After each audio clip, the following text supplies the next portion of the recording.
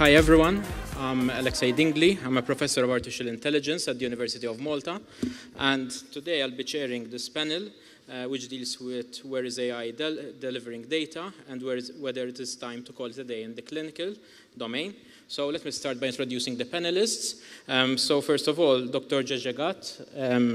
Okay, they're coming in. I'll introduce them after. So we start on my left, Dr. Michel Bielecki. Yes? Okay. He's the CEO and co-founder of Testasy. Dr. Gege Gatt, CEO of EBO. Fruzsina, Mezei, health economist at Semmelweis University and digital health lead at Medistance. And finally, but not least, Nishargo Nigar, who is the co-founder of Bolo. Okay, so let's start with a first round of introductions. So I'll ask each and every one of you to introduce yourself and a little bit what you do, especially within the medical domain. Would you like to start, Michel? Sure thing. Thanks a lot. So hi, everyone. My name is Michel Bielecki. I did my MD at the University of Zurich. I'm currently pursuing an MPH at Harvard-Chan. And I've been mostly working in public health and epidemiology for the past 5 years, amongst others for the Swiss Armed Forces, the NATO with a focus on the Balkans, and later in infectious diseases. And since last year, I co-founded Testasy, a startup that focuses on at-home lab testing, together with Jayla, who's also in the audience here. Okay, thank you very much. Gege? Thank you, Alexei. Good morning, all. My name is Gege Gatt. Together with Alexei, I represent the Maltese contingent on this panel. I'm the CEO of a London-based AI company, which is called EBO. We focus on patient engagement, and I think we work at that touch point where we see some of the most underpaid and overworked professionals in public health. And what we seek to do is give them back capacity by reducing some of the administrative workload which is associated with very common patient pathways. And for us, one of the key benefits that we look at, Alexei, is this correlation between empowering patients to take control of their healthcare agenda, which in turn leads to better clinical outcomes. And that is a social good, and that is a key correlation between effective technology and healthier societies. Thank you, Gege. What about you, Fruzsina? Hi, everyone. My name is Fruzsina Mezei. I'm based in Budapest, Hungary. And as of my background, I am a health economist. I focus on health technology assessment of digital health solutions. And I'm very much an advocate of evidence-based medicine and evidence-based implementation of digital health solutions into care pathways. I think it's very important to mention that, there are lots of digital health solutions out there, with some with AI components, some without. However, it's essential that we assess these digital health solutions before implementing these into the care pathways. Otherwise, we might make the mistake that we implement a less efficient, a less effective solution into a care pathway that we miss a better one. Thank you, Nishargo. Hello, everyone. It's so nice to be here. I am Nishargo Nigar, and I co-founded Bolo, which is a mental health-based AI startup with Heidi, who's recording right from there. And we are from Germany. We live there. And I'm also an international student studying MSc in Information and Communication Systems at Hamburg University of Technology. And I also work part-time as an IT project manager at Dom Solutions. I like to call myself a student entrepreneur, and mental health care is something very close to me. That's what we are trying to achieve so that we can help people to express and manage their emotions. Thank you very much. So let's start with the first round of questions. I'll start with you, Gege. So, you know, at the moment, AI is pretty much the most important technology. At least it's being mentioned in practically anywhere you look. So, in your opinion, ultimately, what kind of problems is AI trying to solve, or at least managing to solve in the healthcare? I tell most of my students at the University of Malta that the role of education is to help us think about interesting problems that we can solve. And I think EBO is blessed with the opportunity to solve two of the largest public healthcare problems that plague our society today. The first problem, Alexei, is access. So Eurostat research shows us that about 52% of all European citizens do not have the level of digital literacy skills to allow them to interact with the overly digitized, overly bureaucratized healthcare platform systems. And this is a problem. You cannot marginalize half your society and push them out of what is ultimately a public good. So what EBO does, the first problem we solve, is trying to lower the bar of engagement, to allow any citizens, whatever their digital maturity and skills, to effectively interact with healthcare. And I think Fruzsina said something which is key in her introduction, which is when measuring the system, it is not about effectiveness, it's about impact. And that's what we seek to do. We try to relook at society in which public healthcare could be more impactful.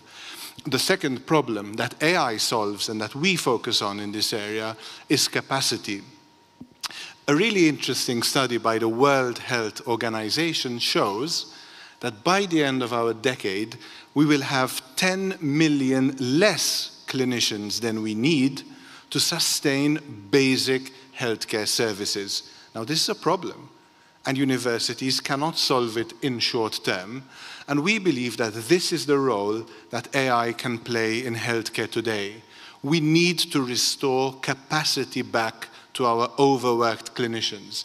And artificial intelligence can do that through the blessing of automation to take out robotic, administrative, repetitive, non-value creating activities in pathways and move them out of the healthcare process which is burdened on clinicians. So giving them back time to do what they've studied, what they can do best. So I think tackling access and demand are the two areas that AI focuses on, and in our case, the empowering tool is restoring patient agency.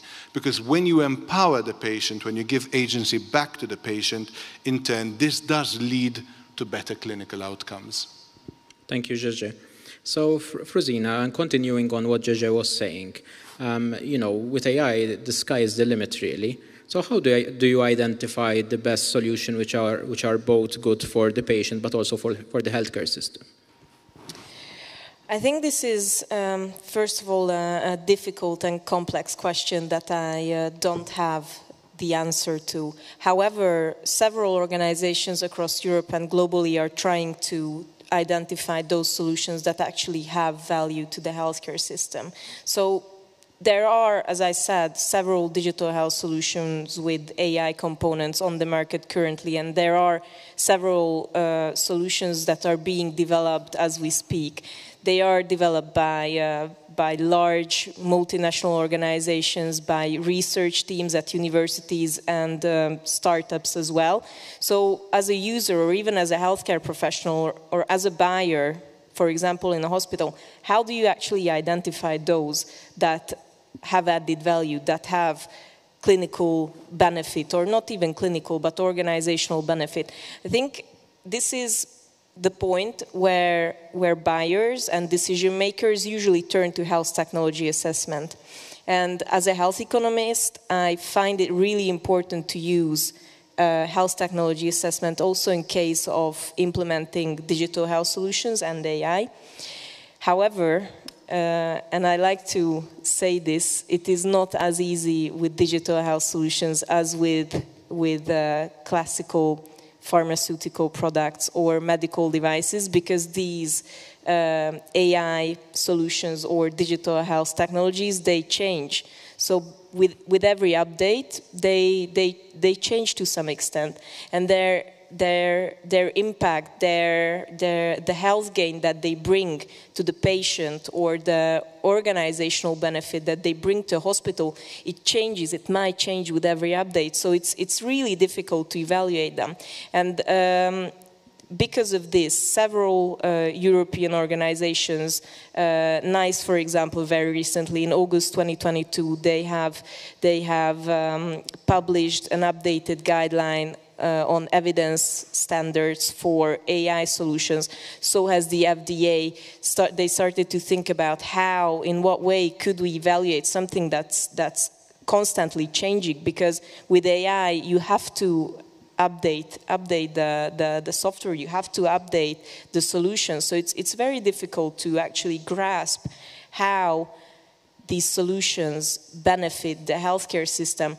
However, these regulatory agencies are trying, and there are several very valuable evidence frameworks already out there that should be looked at if you're interested in how to evaluate these.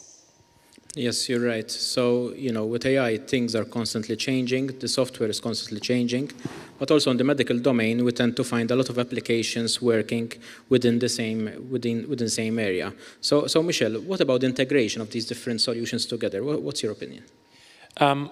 That's a good question. I'd like to speak a bit about Switzerland in this context, because what I think is interesting is that we have a bit of a graveyard of AI solutions. So you have scientists that sometimes even together with clinicians come up with some models, but after publishing, it often stops there and it never gets really further validated.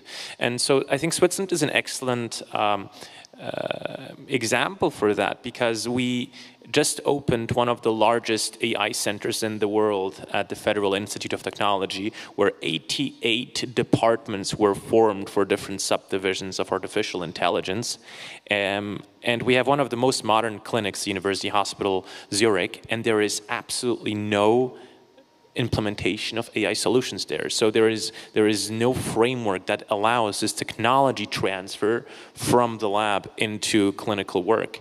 And if you look, the other polar example is in Boston, where you have the Brigham and Women's Hospital that actively pushes for implementation of research projects into everyday clinical work, or at least into validation of those solutions. Okay, thank you. So, Nishargo, since we've just heard, about this graveyard of AI solutions, what should we do about it? I mean, should we maybe limit the usage of AI in the health tech? I think it depends on the usage. Like Fruzsina said, I think AI has become such a buzzword that entrepreneurs and healthcare industry are so interested to implement that, but is it really working? The question is, are the customers being benefited as much as they should have been? That's the question. We entrepreneurs should really assess that and go through a thorough process where we know that it's actually working, and we are not just using for the sake of it, that it has become a buzzword, so we have to use it because it's so trendy and interesting and cool. So maybe it's great to attract investors, but it shouldn't be like that. We should actually care about the customers and if it's really helpful for them and if it's actually benefiting the healthcare industry. That's what I believe. Okay, thank you. So, since we're here, probably we're very much into pro for the tech and industry now. So Gege, in your opinion, what are the drivers or maybe the blockers that is holding us back from reaching the patient and giving this technology to people? Let's speak about the elephant in the room, right? In general terms, most patients do not trust artificial intelligence. And to move towards a trust-based society in technology, you cannot merely improve the technology itself, which we're doing with AI, but we need to radically rethink the concept of patient information. So I think the problem which we have here in adoption, one of the biggest blockers, is in fact the aggrandization of claims about what AI can actually achieve. And I think there was a perfect example with IBM Watson's claims about oncology, which then were the subject of several lawsuits. So in order to ensure that patients trust an AI innovation which is implemented in a hospital, we need to take time and patiently explain the benefits of AI to our patients. Technology moves fast, but the cognition of patients does not, right?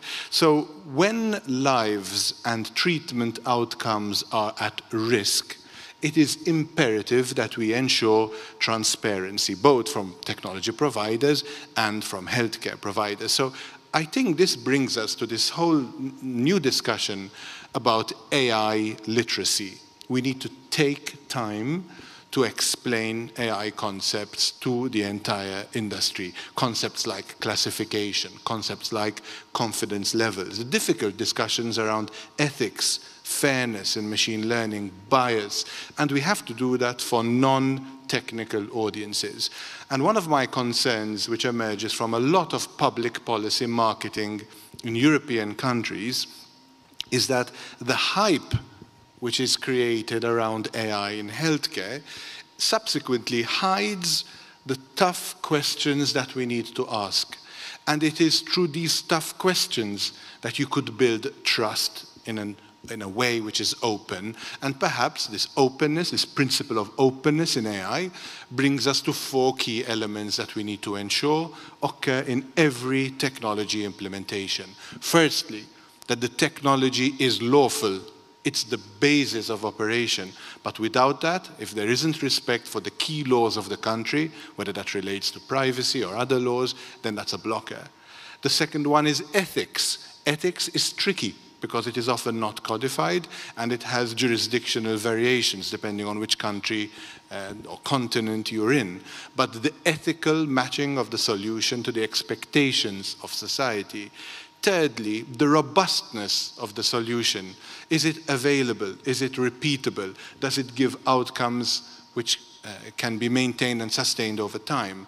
And lastly, and perhaps most importantly, Alexei, an area which I know you worked on a lot personally, is the explainability concept. If we have black-boxed AI solutions in healthcare, patients will never relate to them because they can't understand how that outcome has been reached. So I think if we frame the blocker to adoption as being the aggrandization of health, of claims, the antidote to that are these 4 principles, right?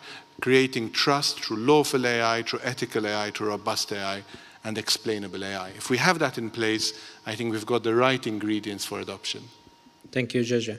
Definitely agree with that. Nishargo, what about unhelpful AI? Because so far we've spoken about, that AI that's there to support us. But is there an AI which is unhelpful to people? Yeah, I mean, of course, we try to use technology to our benefit, but it's not always the same case.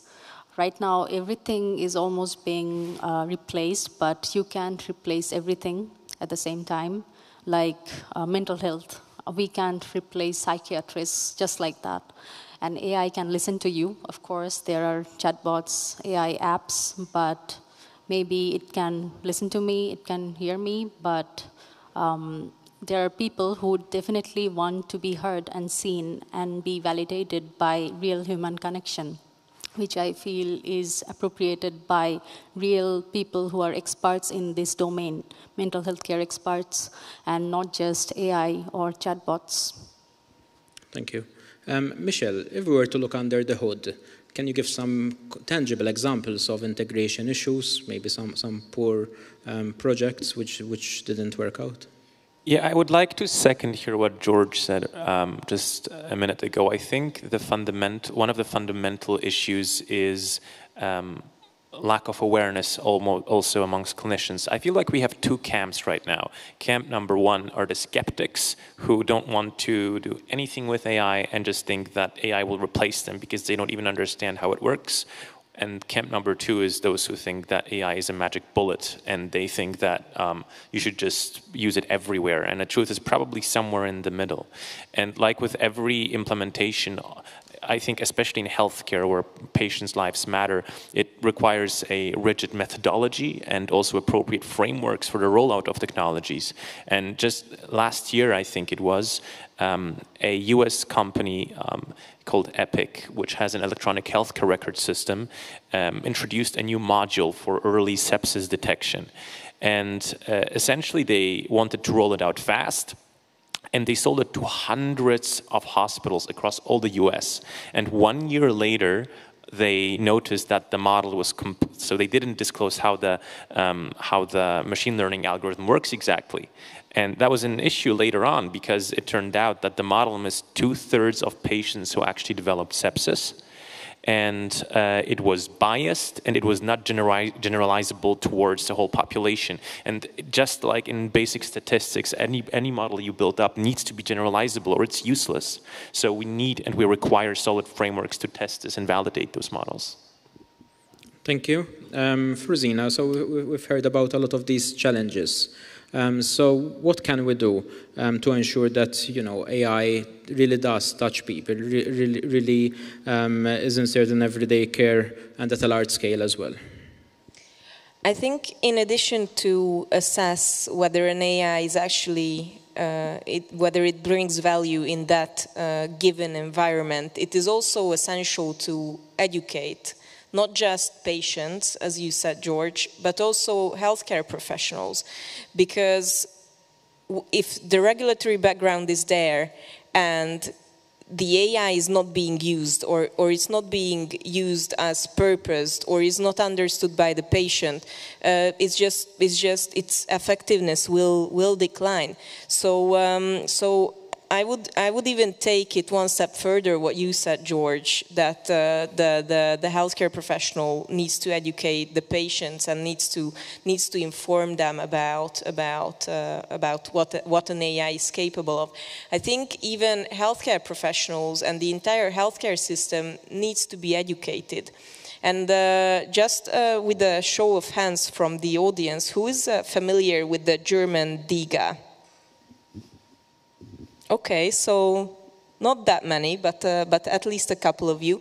So the German set a regulatory background to reimburse digital health applications. They can, like doctors, healthcare professionals can now prescribe digital health apps to their patients. And there are about 34, 35 applications that, as of this moment, can be prescribed to patients. And so about 70 million insured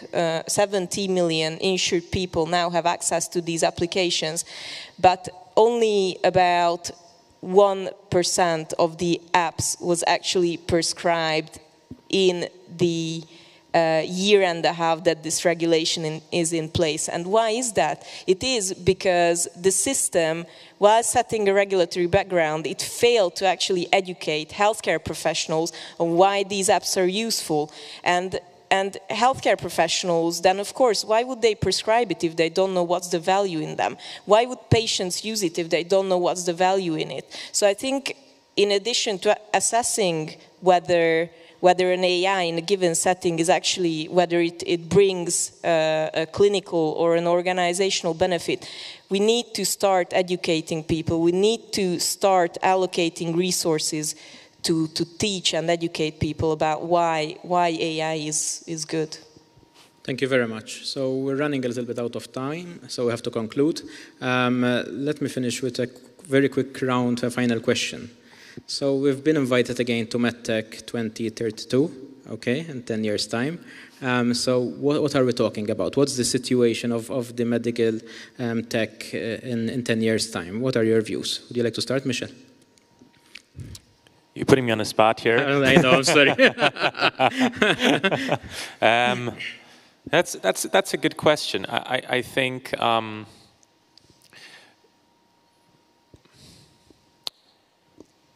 I think we'll be probably looking back at all the disasters that happened after implementing lots of those frameworks, and we will be reviewing what we could do better, because right now we're in a wild west of AI where things get implemented left and right without any consideration for what the consequences might be. And I think that it's going to take 1 or 2 decades until we have appropriate frameworks for that. Thank you. Nishargo? I mean, yeah, it really depends on the situation. Everything will be very advanced. I hope there are more educated people who really understand the value of it and utilize it properly, and more human lives are saved for the sake of humanity. Everything becomes normalized. People are not scared of AI anymore, like it will be Skynet or something. Yeah, that's what I want to see. Okay. Fruzsina?